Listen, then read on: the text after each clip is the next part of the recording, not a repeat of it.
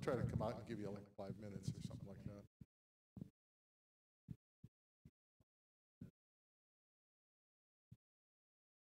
Well, have we gone live? I didn't get a word from anybody, but it looks like we have. So, it's live from Studio A of Community Television in Santa Cruz, California. It's Look Mom, I'm on TV. And tonight we're featuring Slippery Envelope. I kind of like that name when I heard it. I don't know why. I'm trying to picture a slippery envelope. And it probably, if it exists, probably was an envelope that had some money for me that just slipped out of my hands. It was slippery. Yeah. I saw an ad for an exotic pet shop that had opened up. I read it, exotic pet shop. I couldn't resist. I had to go see it. So when I entered the store, there was a sign on a terrarium. Just arrived, talking centipede. And I was laughing and looking at it, and this clerk walked up, and I looked at him, I said, what's the joke? Centipedes don't talk. And very serious, he said, the clerk just said, it really does talk. Your money back if it's not true. Just give it a day or two to become acclimated. So I thought, no, money back. So I purchased it, carried the terrarium home, found a nice place on the mantle, put it up. And then that evening, I looked up, I'm going to go out and get a beer. So I walked up to the tank, and I said, hey, all right, centipede, I'm going to walk down to the bar and wonder, do you want to go for a few beers?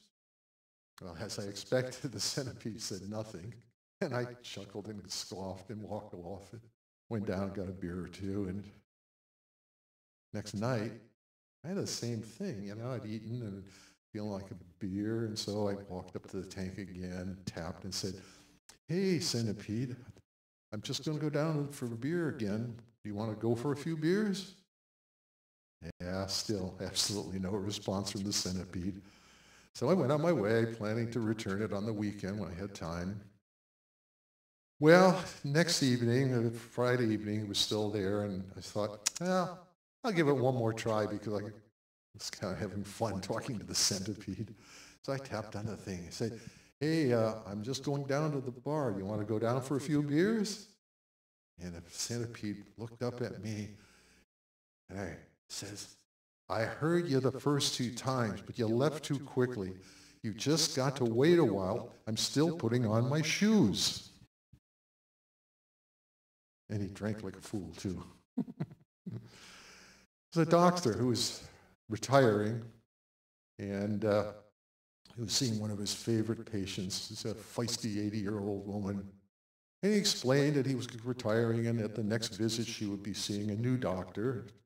And for your next checkup, he wants you to bring in a list of all the medicines and supplements you were taking.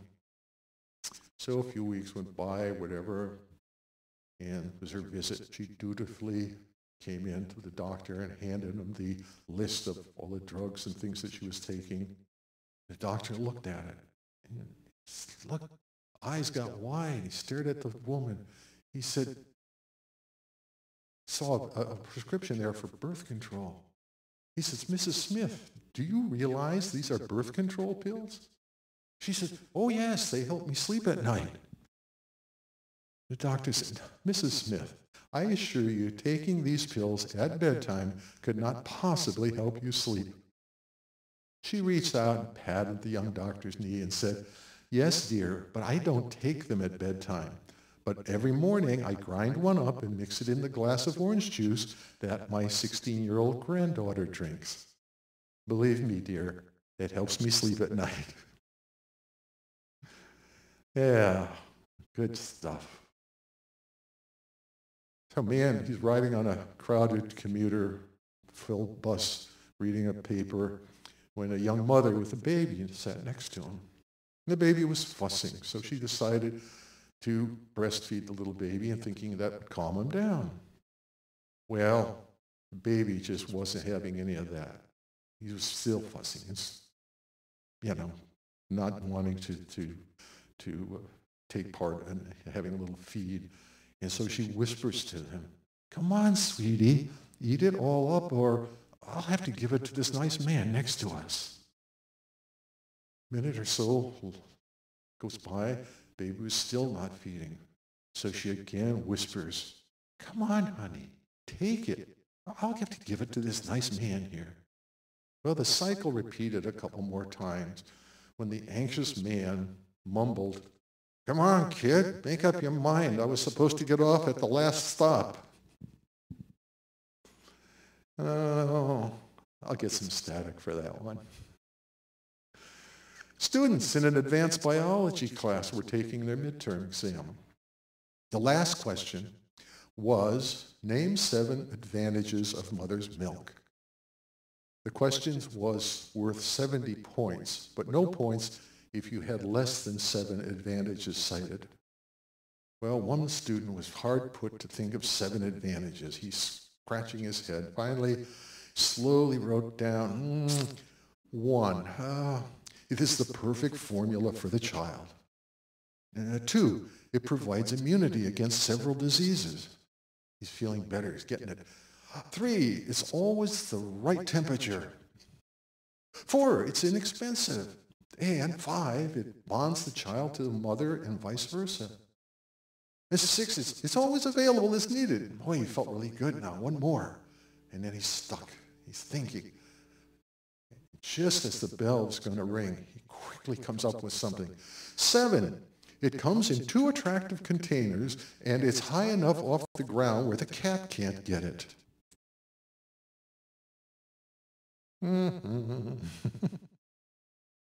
There's this hardy old cattleman. He was chatting with his new neighbor who was at a welcoming barbecue that some of the neighbors were throwing for the new neighbor that they had. And the young woman said, talking to him, said that moving from the city to the country would add years to her life. The gentleman looked at her. He told her that if she wanted to live a long life, the secret was to sprinkle some gunpowder on her oatmeal each morning. Well, this man, was obviously in advanced years and seemed healthy and hearty, and she thought maybe that works.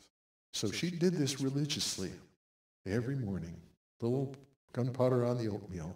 She lived to be 103. She left behind 14 children.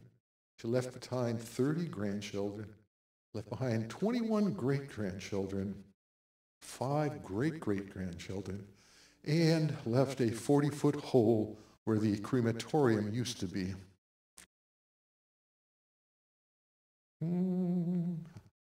I've got to think about these. I recently told a new acquaintance that she drew her eyebrows too high. She looked surprised. I once went to a therapist. His first question to me was, "What are you good at?" I quickly replied, "I'm so good at sleeping, I can do it with my eyes closed." Then he says, "What rhymes with orange?" I said, "No, it doesn't." So I asked him, "What's orange and sounds like a parrot?" He looked puzzled. I had to tell him, "A carrot." Didn't see that therapist anymore. Hey, let's see. Hey, Halloween's approaching. Ever wonder why skeletons don't ever go trick-or-treating? Because they have no body to go with. And what do you call an elephant that doesn't matter? An irrelevant. Thinking about tools, the shovel. Now there was a groundbreaking invention. Well, I was going to tell you a great joke about construction, but I'm still working on it. I bought a small table last week. Now the saleswoman from the furniture store keeps calling me. She just doesn't accept that all I wanted was one night stand. If 2 wrongs don't make a right, try 3. People say nothing is impossible. Not true. I do nothing every day. And I want you to appreciate that doing nothing is difficult. You never know when you're done. Now, I offer you three morsels of knowledge. The answer you're looking for is inside you, but it's probably wrong. Your life can't fall apart if you never had it together. And a balanced diet means a cupcake in each hand. Live by those. Be happy and whatever. Okay, time to kick off your shoes, grab your beverage of choice, and listen to Slippery Envelope. And here they come.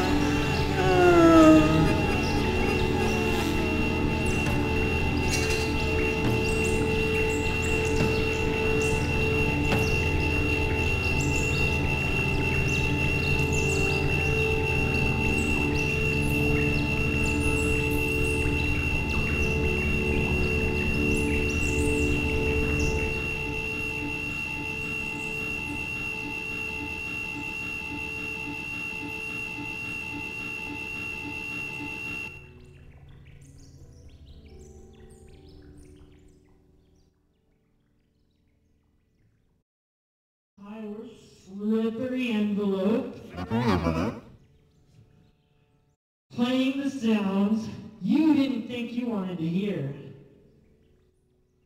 For you. Thanks for celebrating our mom being on television. Well, we also want to thank you for joining us for Couch Week. A merry, majestic Couch Week to all of you. Yes, yes, you heard our merry and majestic. We would like to thank Richard and all of Santa Cruz for creating this mess with us. Yes.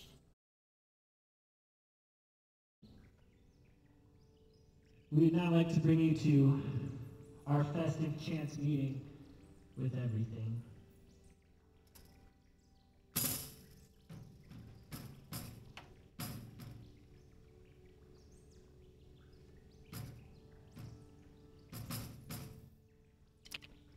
Yeah, you know, it's like, where did it come from? Who wants to know? Where's it going? Watch the show.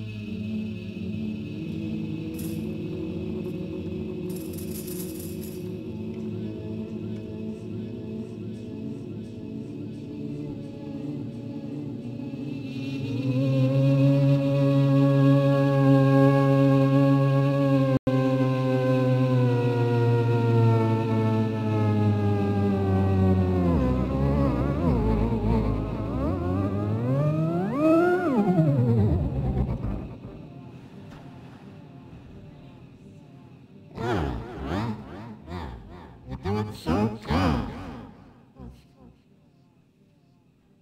I didn't know I didn't know I didn't know I didn't know I didn't know I didn't know I didn't know until I puked it out!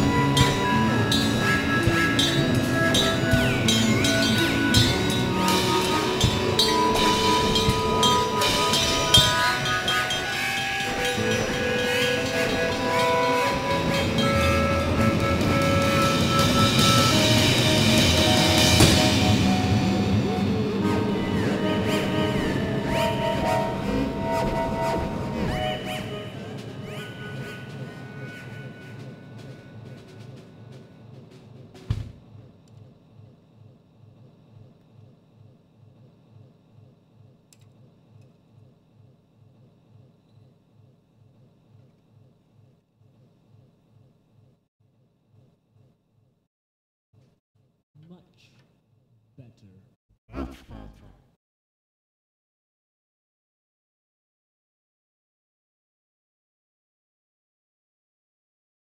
Dolores Richards. Just so mesmerized back there and practically hypnotized that I forgot what was going on. I want you to come up here and we'll chat a little bit. First, who's your wardrobe consultant? You want to give them credit, you know? I mean, you've got a hell of I got this covered. Okay. Yeah. Okay. Yeah, you got an interesting act, and I was watching it and looking good, though. I think it was effective. I hope you guys, when you see it, sit down and review it, that you're happy with what we got here. Yeah. And it's, as I told you before the show, and people that watch the show know that I bring on talent no matter what the genre is, no what they do, no matter how skilled or beginning they are. My whole thing is we're here and we want to give talent a chance to, perform. The amazing thing is that, and I don't know if Santa Cruz is truly unusual, but there is an awful lot of talent which my limited musical knowledge says, boy, these people are great. I mean, I've often said a few times when we had the studio on Pacific Avenue, and for people who aren't around Santa Cruz, Pacific is a main thoroughfare downtown. And on a nice day on Pacific Avenue, you'll pass 3, 4, 5, 6, 8, 9, 10 buskers playing. And because our studio was on Pacific Avenue, once in a while, talent would call or something would happen, and they say, it's the last minute, we can't get in there. And so an hour before the show, I would walk down Pacific Avenue, stop at the buskers. I saw somebody that sounded like, it might be fun to fit in. And the people would come in, they would play, and, as opposed to playing on the street, they were in, and then they had a sound system set up. They had somebody who was, pretty well qualified at audio, and pretty nice video that's a little above what just having their friend with their cell phone stand outside or beside them and film. So it was a good relationship, and I used to look at it and I think, wow, these people are, just amazingly good. And I don't watch a lot of talent shows on television. Hardly, I must say, almost never watch I'm a Star or whatever they have on. But the few times when I've been at somebody's house and they like it and they watch it, and I'll be watching for a while and I'll look, I'll say, wait a second, walk down Pacific Avenue and you're going to run into people that are at least twice as, proficient at their craft than these people that are on this show. So we're very fortunate here to have this talent. You guys are native Santa Cruz, or are you interlopers? Born in Santa Cruz, been back for a while. Yeah. I've been in town around 10 years. Good. How would you characterize your sound? Seriously, it's a, I'm not sure of all the new terms for some of the new music that's coming out or whatever. Future music, playing the sounds you didn't think you wanted to hear. Yeah. So, if anyone's got a genre for us, feel free. We're experimental composite music. All right, there we go. A musician's looking for a genre. Okay, create a genre for them. Get on there. The credits will show their email and their Bandcamp thing. Get on their email or their Facebook. Is it your Facebook I put up there? Your email. Yeah, you got your email up there. That's what we use. So, send them a note saying, hey, your genre is, Bodelicious or something. I don't know. I like that. Yeah. Before you got into what you're doing right now, I assume you were playing music, you were doing something, you took lessons and learned how to play guitar, drums. What were your beginning, songs like, or the things that you started out playing and got enthused about? Drums, it took me a while to get into those, but that's been making the most sense since I've been doing that. And otherwise, it's just beats me where influences come from, but, you got circumstance and influence and trying to just sort of smash them out in the middle. Good. And any drummer that comes to mind that you used to see and say, gee, I really like him? Sort of too many to think. Like, my dad's got a good drum style. I haven't gotten to hear my namesake's drum style, but also sort of been carrying that on, I think. Oh, that's interesting. So your dad's a musician? In his spare time, more just for his own kicks, yeah. Yeah. Unfortunately, music is one of those things that is for kicks and spare time. That's tough to get paying gigs at it. And yet, there are people out there doing it. So what about you? It's